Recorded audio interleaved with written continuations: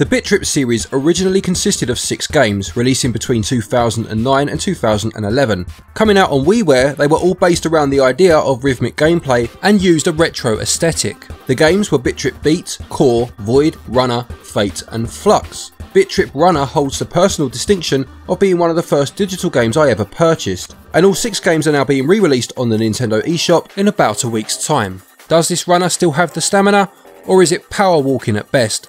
I'm Glen Bolger, thank you to the publishing team for the review code, and now let's find out.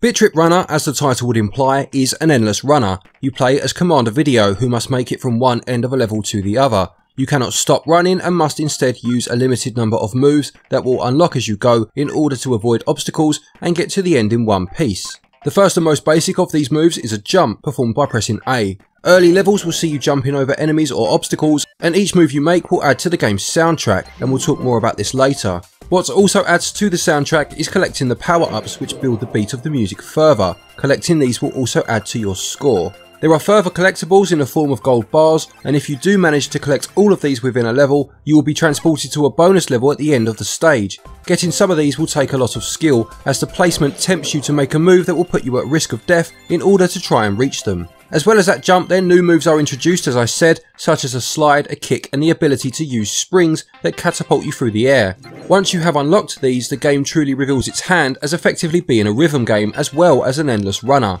Memorising the attacks of the enemies or obstacles and subsequently knowing which of your moves to use at the precise moments is the only way to advance, and failing to do so will mean instant death. Whilst later games in the Runner series did introduce level checkpoints, there is no such luxury here, and whilst I know this sounds hideous, well, there's no dressing it up, it is hideous, but it's also incredibly compelling, knowing you must be perfect on every level to get through. This is helped massively by the fact that you respawn almost instantly after dying. The developers were smart enough to realise that a death loading screen is the moment where a gamer will consider quitting. Without one, you almost feel obligated to try again, and try again you will, many times. You'll die just as many, but the setup is so simple and incredibly slick that you'll be sucked in and hours can potentially pass before you realise. Whilst most levels are pretty short, some of them are quite long, and to be honest, this is my biggest gripe with the game. On the short levels, everything the game does works brilliantly, but the longer ones do show the flaws in terms of the lack of checkpoints a little too much. These long levels feel like difficulty spikes, when in reality they aren't necessarily any more difficult, they just go on so long that the window of opportunity for a mistake is much larger, and silly mistakes will start to creep in out of frustration. Levels are organised into worlds, and each world ends with a boss battle. These are no exception, one hit and you will need to start again, and you will die in these to begin with as you learn the patterns. That's the other frustrating part of the game. Sometimes death does feel inevitable because you just don't know what's coming next, and whilst good reflexes can negate this a fair bit of the time, sometimes you'll just have to die, digest what happened, play through the level or boss again, and hope to counter the move next time with the new knowledge you have. The game does make a point of telling you when you start that this is BIT.TRIP Runner in its original form and that it's very hard, which I found quite amusing, and they have actually added both an easy and a hard mode, which I'm pretty sure were not in the original. I may be wrong there, it's been a while. I tried a level on easy mode to see what the difference was, and in all honesty, I couldn't really notice one. There must be something, but it just felt a bit more like a placebo effect than anything else. What does help tremendously though is just how smooth and responsive the controls are. The button layout is pretty much spot on, with the only change I would have liked possibly being swapping the kick command from X to B, and it's a shame there isn't a way to customise the controls. Even so, you are always in control and death is never down to a control issue. As well as the story mode, there is a challenge mode, and this gives you a set of difficult levels with the aim of getting as many points as possible. This means getting all gold bars, so even if you do complete the level, if you didn't get all of them, you will fail. Curiously though, some of the times there aren't any gold bars to get, and these levels are therefore much easier. Gameplay is one of the most pure and adrenaline pumping experiences you can have, and although some sequences that go on too long can certainly cause frustration, the sheer joy of eventual success does outweigh this. It gets 16 out of 20. Controls are kept simple and do everything they need to do to aid the player in what is a very difficult game, and they get 19 out of 20. When it comes to the visuals, BIT.TRIP Runner uses a mix of 2D and 3D graphics to very good effect. Commander Video himself is a 2D sprite, aiming to replicate the crude look of an Atari mascot with his blocky style and lack of colour. The same can be said for some of the stages in terms of the items you pick up, with all of them having a classic sprite look to them. The stages themselves though focus on 3D, while still emphasising the use of sprites and pixels for foreground dangers and features, leading to a voxel-like aesthetic which blends wonderfully with the 2D pixel art. The use of very bold but limited colours just accentuates the retro look further still. Talking of the retro look, the bonus levels have been created in a faux Atari 2600 style. I will say the retro look can make it a bit difficult to read the font at times, plus with only 3 worlds and the visual style only changing between each world, there isn't a huge amount of variety.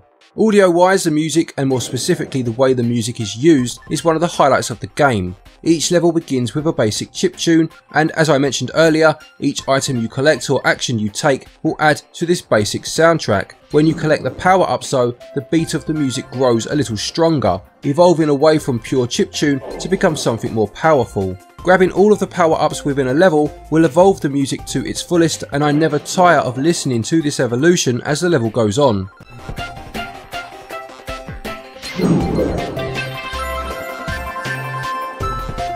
My main complaint about the music would be that it doesn't feel as if there's enough of it, with each evolution sounding quite similar to the last. I most certainly never tire of it, because it's just so good I wanted more. Visuals are a great blend of 2D and 3D, and the game really does pop. They belie their basic look, although a lack of variety does hurt the game to an extent, and they get 15 out of 20. Audio takes this evolution of style a step further and becomes a major part of the game, and I just wish there was a bit more of it. It scores 19 out of 20.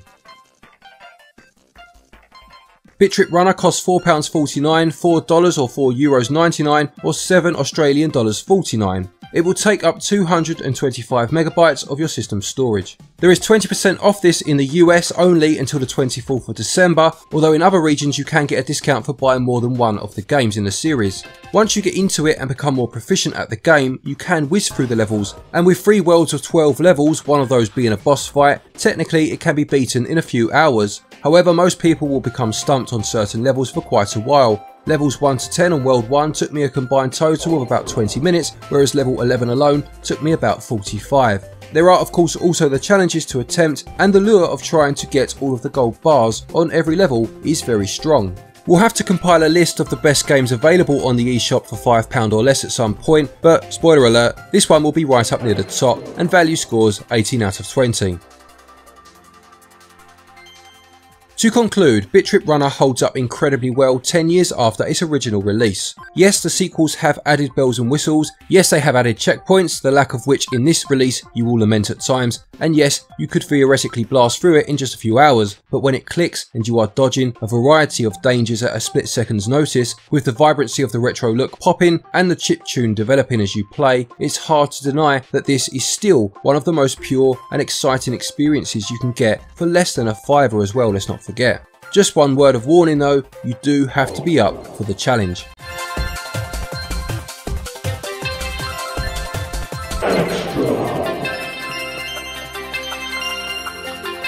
BIT.TRIP Runner gets a SwitchUp score of 87%.